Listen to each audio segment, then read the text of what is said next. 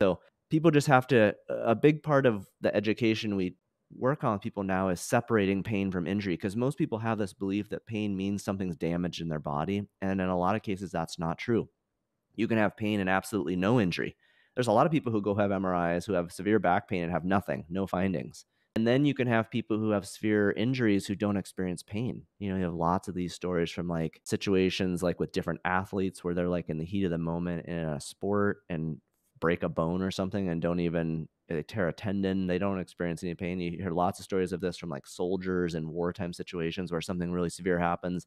They don't experience pain at the time. And you can think of less severe things too, like all of us have probably like woken up and saw a bruise and we don't remember anything ever hurting or how we got it. So All that's, the time. yeah, that's an injury. There's injury, the injury happened and your tissue's healing, but you don't recall having pain. So pain and injury are different things. And I think the main thing for people to know is that pain does not always mean that something's damaged in your body, especially when you're talking about something like tendinopathy, which so many of us are going to have.